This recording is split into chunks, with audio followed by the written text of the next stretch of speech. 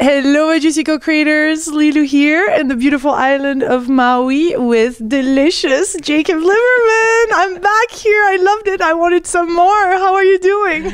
I'm delicious. How can I be anything but wonderful? This is great. We had to have another conversation. Absolutely. I can't get enough. Oh, I can never get enough. All right, Maybe so we're both French. I made you smile now. Yeah, I'm turning red too. Okay, so I wanted to just start where we left off with the conversation earlier, which is all about remembering who we truly are. Can you tell us more about that? What would be important right now for us to remember on this journey? Well, if you remember, that isn't it. Because it's nothing that can be remembered. Mm-hmm. It's just, it's almost like you're taken somewhere when you least expect it or when you're not looking. And all of a sudden, you notice that you're there. But as soon as you notice, you're not there. So then the noticing leaves, and then you're in this place. So we try to describe the remembering or the presence or this state, but there is no one there to describe it when it's actually happening.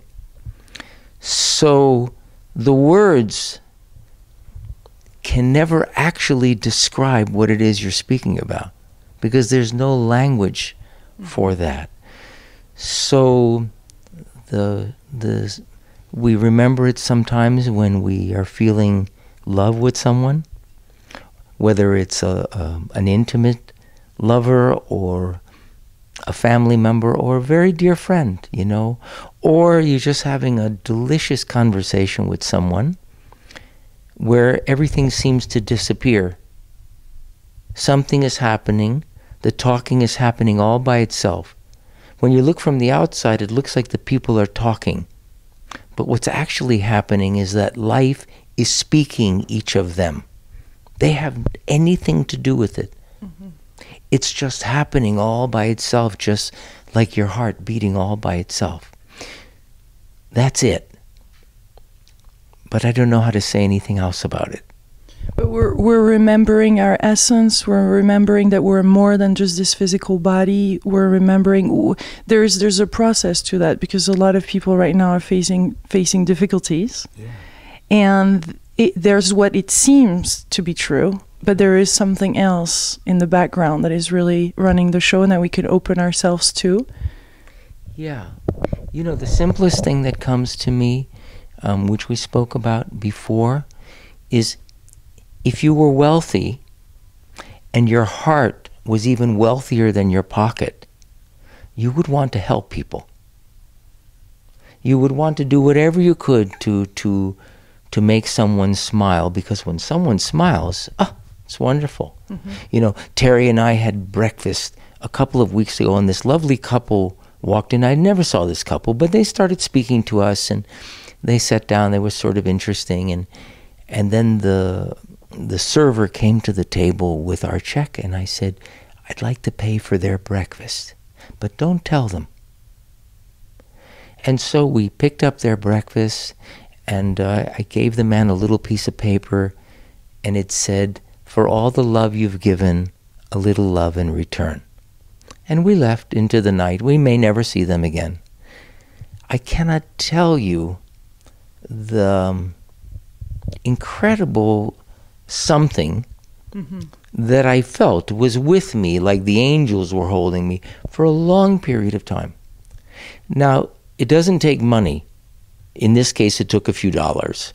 But it could be anything. You know, we have opportunities all day long. Someone does something beautiful for us. We're sitting at a table and someone is coming to give us coffee or tea or our food or prepare it beautifully. Most of the time we forget to express our gratefulness. Mm-hmm. Sometimes we leave money, but the money is not the gratefulness. The money is just a little something, but to look into the person's eyes, to really express, it's something very, very special. I have those experiences happening all day long. I notice them, and they are the most beautiful moments of my life. So it doesn't make a difference if you have money or you don't have money, or if you have big difficulties or small difficulties. Those moments, at least for a period of time, they take away the difficulties. And I refer to it as planting a seed of goodness. Mm-hmm. Now, it isn't that we're trying to plant anything. It just happens that when that occurs, it's like a pebble dropping into a still lake. All of a sudden, you have these concentric rings going out into infinity. Every time that opportunity comes to us, and something inside of us is moved with it, this pebble drops into the lake we call the universe, and a contagious field of wellness spreads. And it touches everything. And each person doesn't have to change the world, but if each person, every time the opportunity comes, if they're able to see it, something in their heart will be moved. They do not have to do anything. Mm-hmm. They don't have to intend anything or be anything. Something will just be moved, and this impact will occur. And if each person began to notice this, began to notice how they are moved by it, it doesn't require any effort. It's totally without them. And then the joy, the peace, I don't know, it's an ecstasy that has no monetary value, no material value, but it's the most potent thing on the planet. That's where everyone becomes wealthy. That's where the veil disappears between the person that has and the person that doesn't have, because we all discover that what is really essential is indescribably delicious. Mm-hmm. So yeah, and yet to allow that, it requires vulnerability and authenticity. Yeah. And to know that we're not separate. So it is a big jump there for a lot of people. Yeah. For all of us. Yes, but you know, everyone has the experience in one moment or another. Mm-hmm. You know? Yeah, but I'm talking here to live permanently this life, to do this shift, to experience it more and more, and as you're experiencing it nearly throughout the entire day. You know, I experience it a lot. And then there are times when we all forget. And the value of the forgetting is that the forgetting opens the door to the remembering. Mm-hmm. So the idea that we walk on a certain path, and then all of a sudden we've arrived. No more problems. Everything is perfect. I get what I want when I want it. I don't actually find that to be the experience of life. I think we are continually holding in each hand, one holding earth and one holding heaven. One holding a state of heavenly non-duality, and the other one holding the state of duality called samsara, the cycle of life. And we are continually holding both. If you flip a coin, 50% of the time it's heads and 50% of the time it's tails. Life is exactly the same way. 50% it's this way, 50% it's this way. The bliss is not because we get what we want. The bliss is that in spite of those moments, mm-hmm. when we're taken into a place that is uncomfortable, physically, emotionally, whatever, in spite of that, mm-hmm. something still gets up the next morning, returns the phone calls, returns the emails, makes the tea, makes the breakfast for the person that you love, and then in a moment when you're not looking, all of a sudden that's gone and you're somewhere else. So to experience this state for me does not mean the elimination of illness or days that are not so good or loss of income or a disruption in a relationship. It's not that. It's just that something recognizes that that is part of the experience. You know, sometimes we speak about unconditional acceptance. Unconditional acceptance includes those moments when we are not unconditionally accepting. Mm-hmm. It includes everything. Even those moments we say, this is shit. But the shit also makes beautiful flowers. So that's the piece for me. It's a gradual ability to embrace more and more the moments that are uncomfortable. Mm-hmm. And it's not an easy place because none of us are comfortable when we're uncomfortable. But after a while, we experience that all we are a set of infinite eyes. All we are is something that notices. And the more this noticing is, the less what is being noticed impacts. The identity is not with the world or with the body or with the changing chatter. It's with this something else that's noticing all of this phenomenon. Mm-hmm. When you show up in a room, when you're doing a talk, speaking or traveling, when you enter a space, you have a presence about you. It's like the space, the energy in that space changes. Yeah. And so do you have some advice or something to say about that we can also bring in our own life to bring this presence, so that then there's a certain listening, there's a certain silence, there's a certain communication that can take place, and that is fertile for the heart to open? Yeah. It's not us. It's perhaps a godliness that flows through everything in this universe. How do you bring it? By noticing the part of this chatter inside. You see it when everything is flowing, there's very little going on up here. The only time this gets activated is when something scares us a little bit. It's not quite the way we would like it, or we're concerned about the outcome. And so we go through this process. We call it thinking, but it's actually worrying. Mm-hmm. And it just occurs, and we've been indoctrinated to believe that if we really do this properly, we can figure things out. But we cannot figure out anything. We don't understand how anything works whatsoever. So one of the keys is sometimes life provides something that initially looks terrible, like you're going to do a presentation and your PowerPoint doesn't work.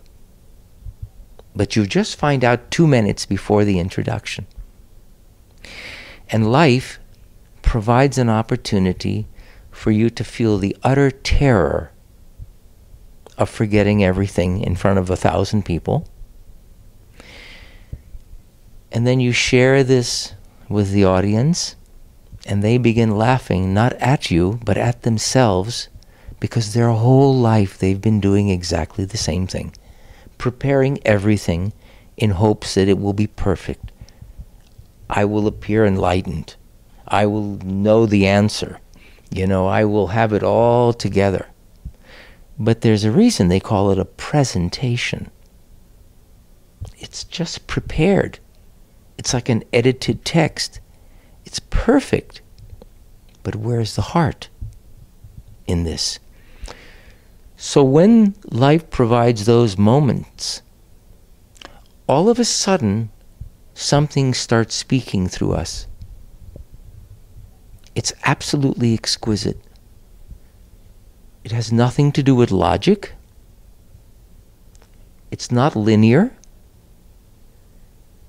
It's a lot happening all at the same moment. It's beyond understanding.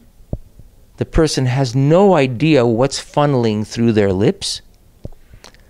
But something happens. All of a sudden, the whole space, there's a silence. And everyone, including the person sitting in the front, finds themselves taken away somewhere. And it's only afterwards that they say, oh my God, what happened in there? Do you remember what they said? No, I have no idea.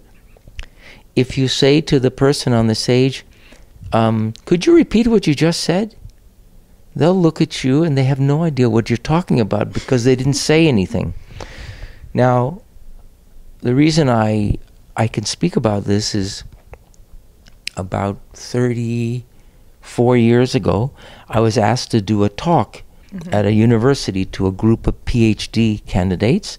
And at that time, we didn't have computers. And so before you did a presentation, you would make notes on little 3-by-5-inch cards.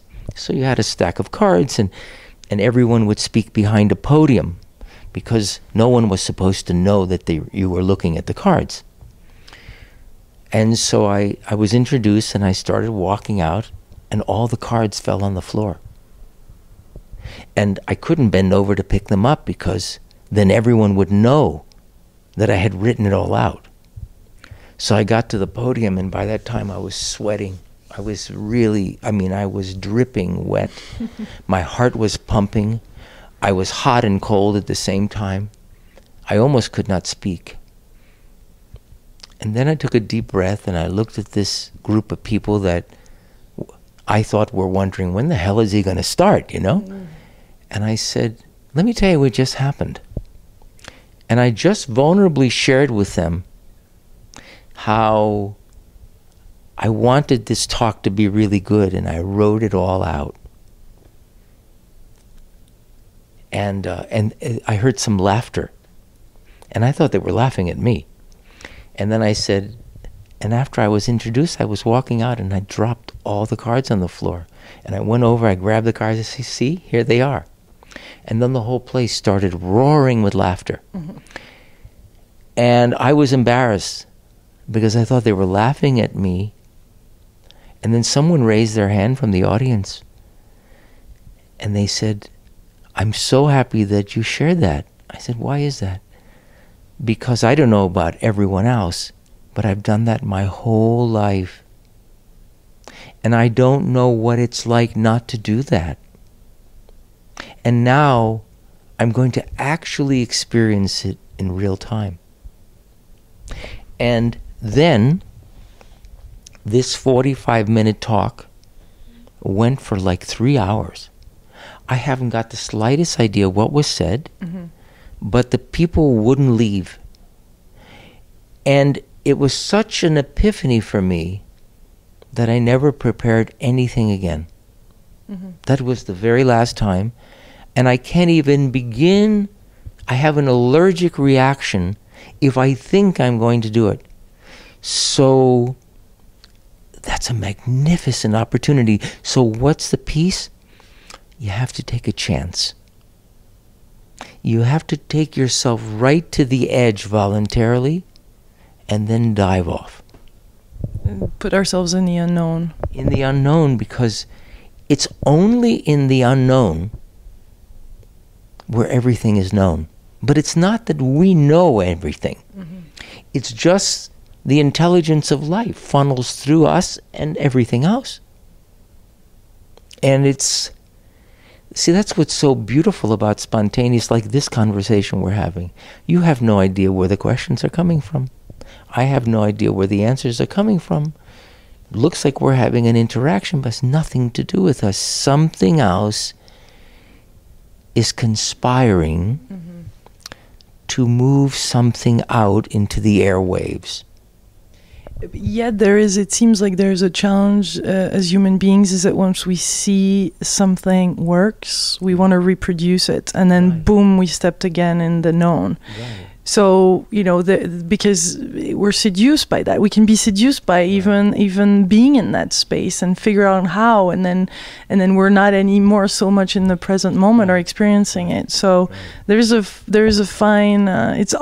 We have to always recreate or step in the new constantly, even in those moments that look similar. That's a big challenge right there. I don't remember whether Terry was with me, but I was invited to speak at an international conference of doctors a few years ago in California. And I did a talk, and then a very dear friend of mine came in afterwards, and someone said to him, did you sit in on that talk? And he said, oh no, I've heard Jacob before. And then the person said to them, Jacob never says the same thing twice. And this person was in some way thinking that it was one of those presentations that you do 300 times and it's just like you could put the tape on, you don't even need the person. But see, that excites the mind, and it can touch the heart as well. It has to be a very, very fine balance. But it's like when we're having a conversation, what's lovely is that neither one of us are talking at the other person. We're just having a conversation. When I am asked to speak, I will come into the room way before anyone is there, and I sit in the chair and I look around, and it's very important to me that I can make eye contact with every person in every chair, because I feel like I'm having an intimate conversation with each person, even though I have no idea what's being discussed. And I think that's why I have often said words have medicinal value. That when that state occurs, the words are not words. They are carriers of something that has a very, very potent medicinal effect. It's interesting that you use the word when most of your work is based on light, and you're saying that through light information comes in. Yeah. Well, this is light. This thing that we are discussing is just another aspect of light. It's non-material. It's not describable. It doesn't have attributes. No one has ever been able to say what it is. I mean, we are attempting to describe the indescribable, and yet it's the most profound moment of life. People have a satori experience. In the East, the word satori means kick in the eye. There's a kick in the inner eye and something opens up. I haven't. And you're never the same. You're never the same. And yes, it's natural. The mind says, well, let's figure out how that happened. And people are very, very seduced by not only trying to figure it out, but then packaging it. Oh, it's a good book, or it's a good course, or it's a good something. But there's nothing like the real thing, baby, is the way that the expression goes. And it's very difficult to package it in something. It's designed to be fresh every time. It's like you wouldn't eat old food, and yet we're so accustomed to giving a presentation over and over again, like we're serving the same thing over and over again. It's not fresh. There's no nutrition in it. So when it's fresh each time, it's filled with light. And it is very, very powerful and immense. But it has nothing to do with us. We cannot control it. And it fills our soul. It fills our beingness. It connects us. We're overflowing. Yes. We're not only overflowing, we're speechless, and we are humbled to tears. I mean, we're humbled to tears. People say, oh, that was great.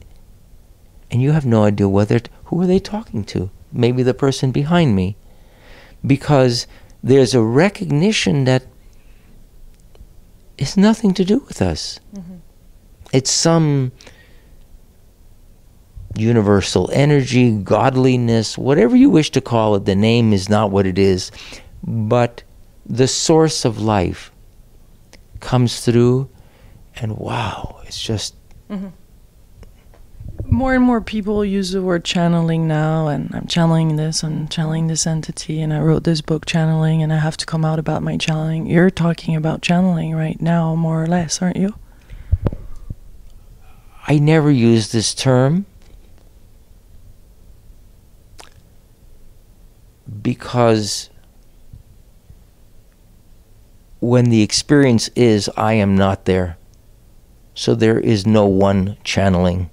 From my experience. Others may have a different experience, it's just my experience. I've never had the sense of a voice speaking to me. My sense is that if it has a voice, it's that voice that we hear very often. The way I experience this is voiceless. Something is clear, but I can't tell you exactly what the something is.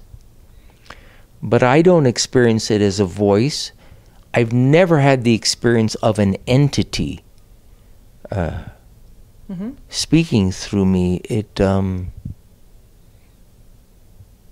I can't imagine that there are different entities. My sense is that there's a source. I don't know, maybe it's the universe's Library of Congress. There's a source, and in those magical moments, like a river, it flows through us. And we do not direct the river, any river, and the river of life we do not direct either. It's almost like it has its own direction, its own something. And it happens to be moving through us in this moment. And, it's, the difficulty of this conversation is that there is that seduction that you speak of. Wow, it's amazing. And what do I have to do to get that, to have that? So it's a source of a lot of marketing, because people want the steps. But like in quantum physics, there's something called a quantum leap. Something is here, and then it's over here, but it didn't go through the space in between. There's no steps. There's no bridge. It's a quantum leap. It's a creative expanse. And see, the state is a state of choicelessness. There's infinite possibility, but there's nothing choosing. Because in that non-dual state, it's choiceless. So this place where people say, well, if you choose properly, it's not this thing that we hear that is choosing. it's something called non-local consciousness, where it originates. But in non-locality, there's no chooser either. That's why this is it's so mysterious, because it's that magical piece. It is the light that causes the plant to move towards it. It is the light that causes the human being to move towards it. If we could really find that light, then there would be no reason to live any longer. So it always stays behind view, so that there's always something that's moving life. And that movement, which we say is constantly changing, is what we call evolution. That's what's always moving life. And it doesn't go backwards. It always keeps moving this way. It seems to me that you are allowing the silence to be there. And in that silence, there is something else emerging. And I think a lot of us just rush through life and we're go, go, go, and we don't really allow this silence and step in it and step in this unknown for that new things can come through. And you have, when you talk, and everybody's noticing this, you just take your time and you really infuse in the words and in the essence and the present moment, whatever that brings. And you let yourself kind of flow through it, trusting it. At this instance, yeah, this is the most important piece. This instance isn't always there. It's not always there for anyone. Everyone gets moving too quickly. Everyone worries. Everyone tries to figure it out. Everybody gets concerned about all kinds of different things. I don't care how enlightened they are. They all experience the same thing to one degree or another. So the most important thing that I can share with your viewers is I'm incredibly grateful for this moment that we are sharing now. And Me too. And it's flowing, yes? Yes. But there are many moments when it isn't. And I am caught in the exact same place that every human being finds itself. That's what we need to share. That all of that is existing simultaneously, and in spite of that, something keeps moving forward. Something keeps moving forward. And because it's always moving towards some light, towards something. So, I hope this yearning in me will go until I'm 90-something, or as long as I'm going to be here. You see, we have an epidemic of people thinking there's something wrong with them if they're not perfect. There's something wrong with us if we cannot create life the way we want it. Or if we notice that the mind makes says, oh, I like this, but I don't like this.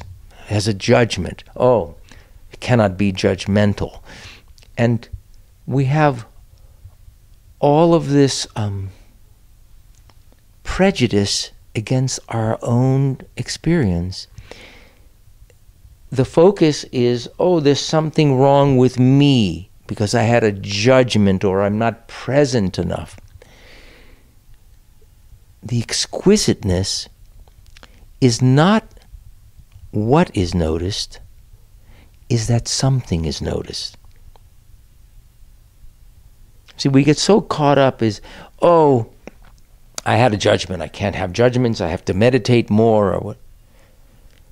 The awareness is the curative piece.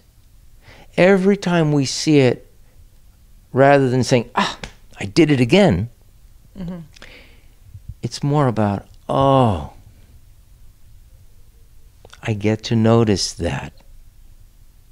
I get to notice that.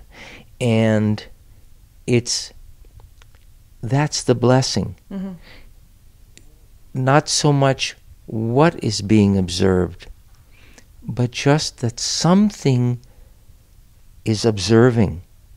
And it's in the observation that it changes by itself. In quantum physics, they say the world changes when God blinks. And you see, we notice something, and then the focus becomes on what is noticed, and then the energy is, I want a different intention. I want to change that behavior. I want to eliminate the belief system. I want to have a different affirmation.